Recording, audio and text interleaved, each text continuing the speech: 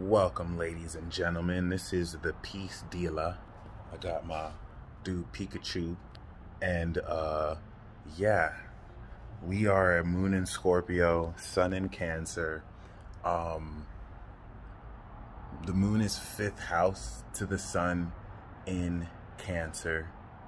And I just really want to, before we start, first of all, remind you we're in the apocalypse. Second of all, remind you that you may not necessarily, concerning epistemology, is, always a friendly reminder that you don't have to really hold yourself to the standard of having to know anything really, or everything.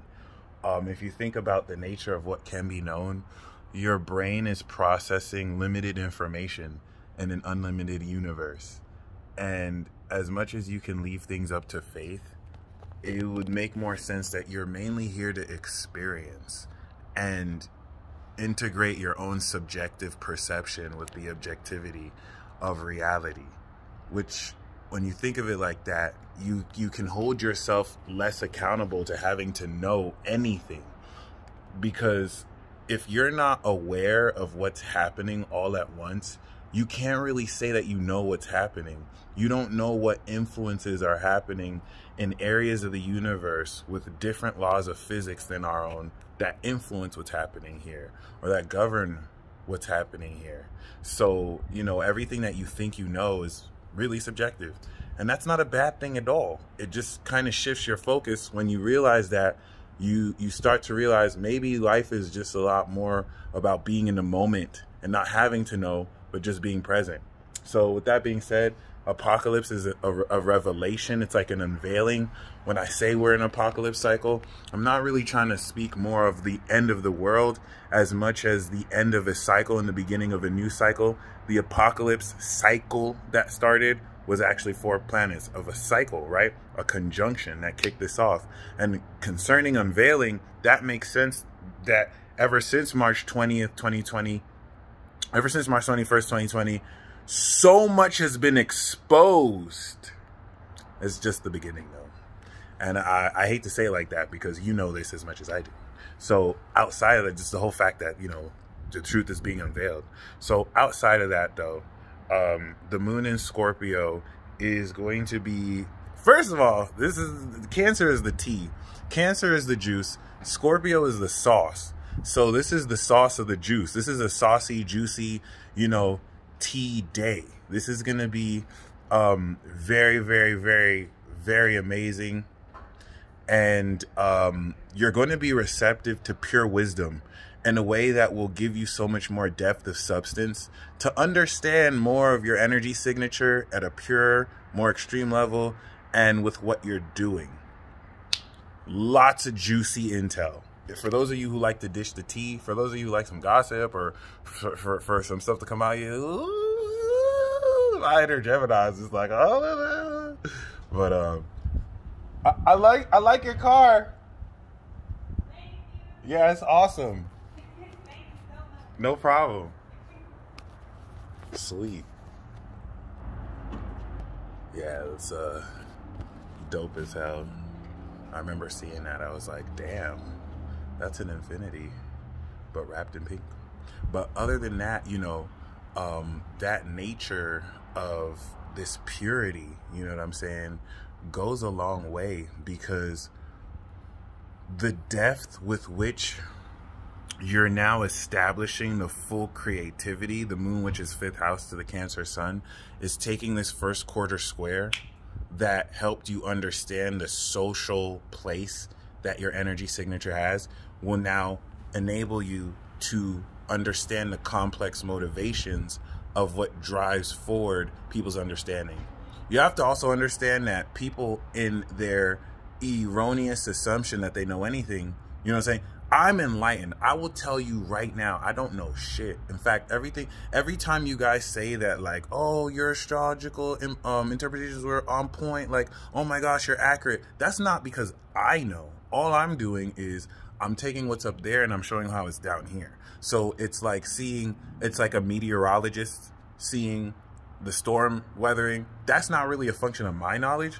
I'm just literally showing you what's there, right? But I'll tell you straight up, I don't know shit. And this is why I don't judge people. I literally just, you know, stay in the moment. It's not about that for me.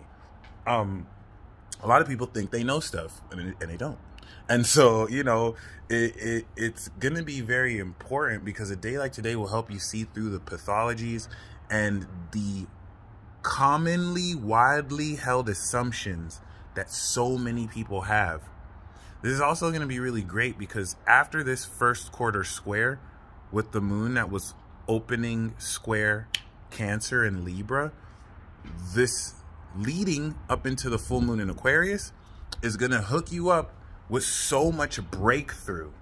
Primarily, and a lot of this has to do with the moon that's opposing Uranus and Taurus, where it conjuncted Taurus while the sun was still in Cancer, having you ground in unconventional sense physiologically of supernatural abilities, and more so your ability at a physical level to sense reality through your five senses. Uranus is adding clairs here, and so Scorpio is adding intensity and purity. The moon in Scorpio is going to break you through into seeing a lot of the projection of insecurity, especially through Cancer season, as more of a defense mechanism, an expression of so many people's weakness. And so this is going to break you through into now gaining so much more power and confidence by not only like counterattacking and these people getting a taste of their own medicine, but quintessentially seeing how so much of what people undermine and say and believe against what you've always walked or see as the truth is now going to age horribly, in the sense where people who were outright saying that, you know, certain things you're pioneering or championing won't work out or won't produce results, you know, through the moon in Virgo, you have more than enough results to basically show for it. And this is where a lot of this energy is unspoken energy. It really will speak for itself. And as it speaks for itself, this is going to deepen so much more the purity of how much more powerfully you feel into your energy signature. Cancer season is literally a fuel up. This is a pit stop, because this is going to glow in Leo, and you're going to run off of these fumes and express it, or fuel, and express this courageously. So be very mindful, okay, of how you respond to criticism, because a lot of criticism is not constructive. A lot of criticism is just insecurity and projections that are only defensively expressed and established because your actions and beliefs challenge other people's beliefs.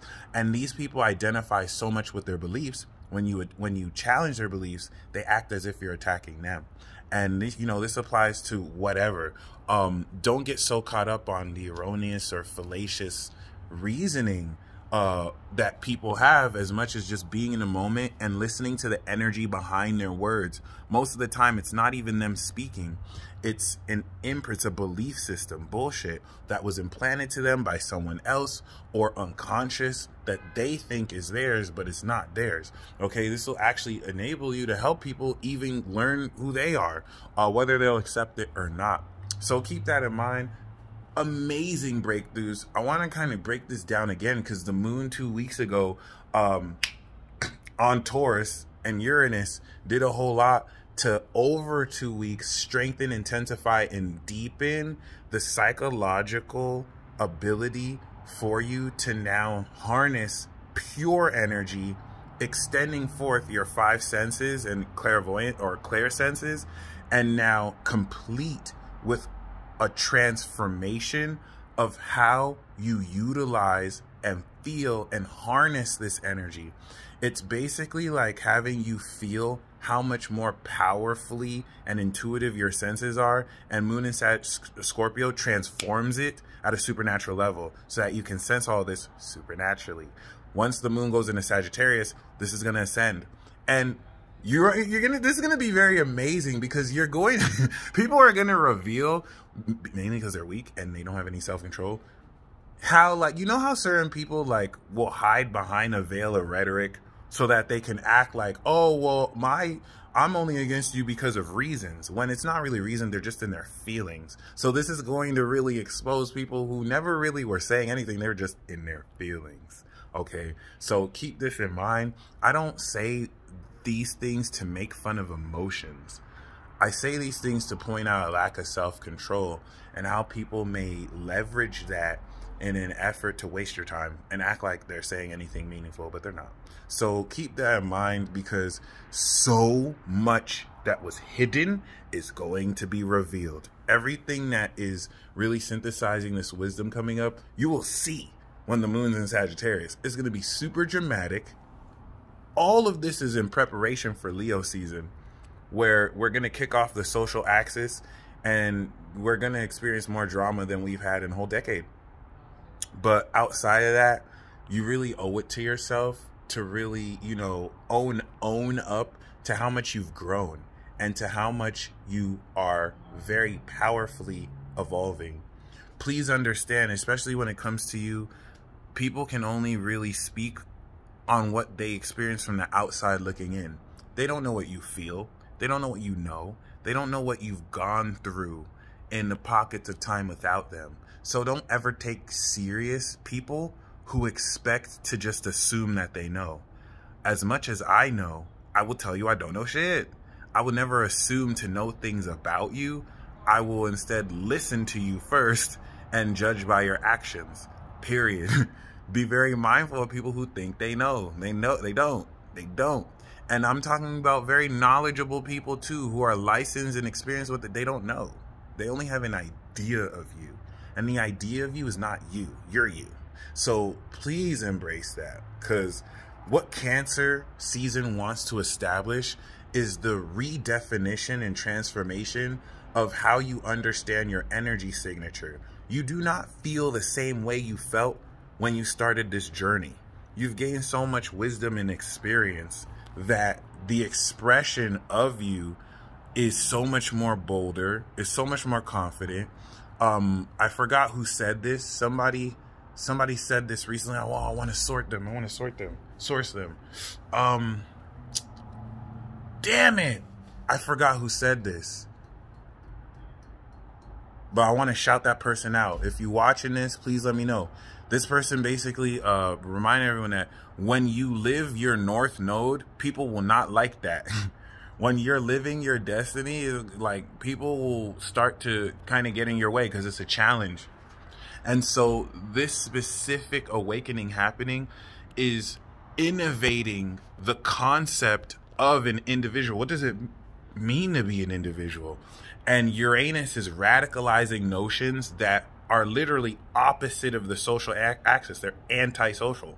So you're not doing this right if you're not unpopular. Like, if you're not expressing unpopular opinions, even within your own communities, like this is a good thing. It's not about being a rebel without a cause. It's about establishing your distinctness. Everyone's not even supposed to agree on everything the same. That's bullshit. Like, people should honor each other's unique individual perspectives without having to, you know, cancel each other because they don't agree. At least that's what grown adults do, not children. I can't speak for these grown children who, you know, are in bodies of grown adults. But yeah, this moon in Scorpio transit opposite Uranus is going to literally transform your understanding of the supernatural abilities you've unlocked. Aries season sparked it. Taurus season manifested it. Gemini season enlightened your perspective.